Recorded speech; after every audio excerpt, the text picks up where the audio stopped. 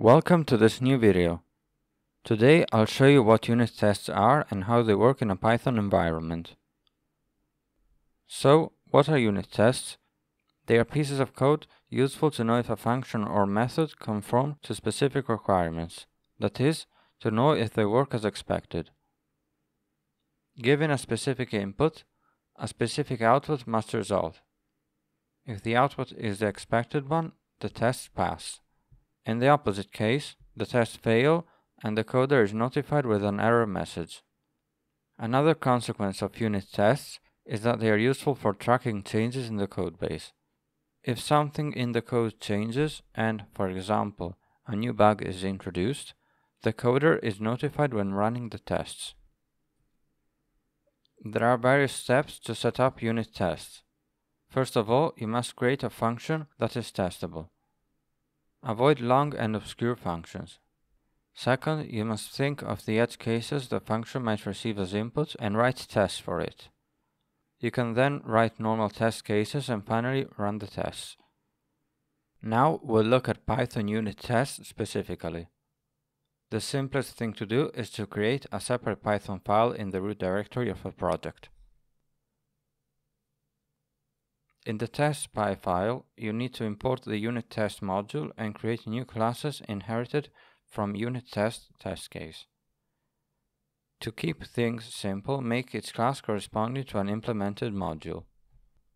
If we take as example the tests.py class, we see some methods inside it. Each one of these methods starts with test underscore and must correspond to a function to test. Inside each method, you can create different test cases. Personally, I prefer starting from the extreme ones. For example, if I need to test something string related, I start with empty strings.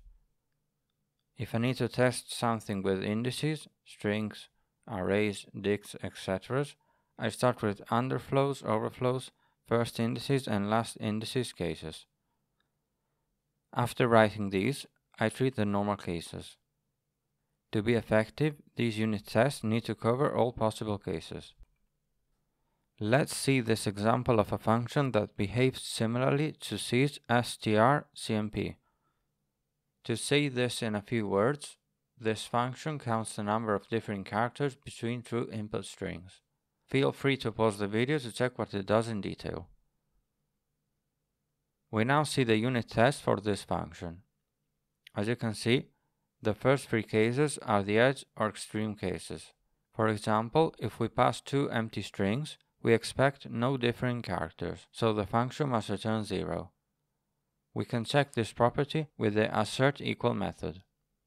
Another case is when one of the two strings is empty. The number of different characters corresponds to the length of the other string, which is 1 in this case. We then check differences between very long strings. Finally, we have a couple of normal cases. Once you've written the test, you can run them with this command and appreciate the result. What if we change the last test by asserting 1 instead of 0? The tests don't pass and an exception is raised. Let's see a real example now. This is a short function, part of the md-toc project. The function is called replace substring. As you can imagine from the function name, the purpose of this function is to replace a string between two indices, but with a peculiarity. Let's see an example for this. A string of length 1, a, is the replacement string between the two indices of 4 and 8. Here you can see the unit test starting from the edge cases. In this second part, you see the peculiar and normal test cases. The majority of the test method I used in md-toc are assert_equal, assert_true, and assert_raises. And finally, we must test if the assertions are raised when incorrect input is passed to the function. For convenience, to run the tests, and to do lots of other operations, I use a makefile.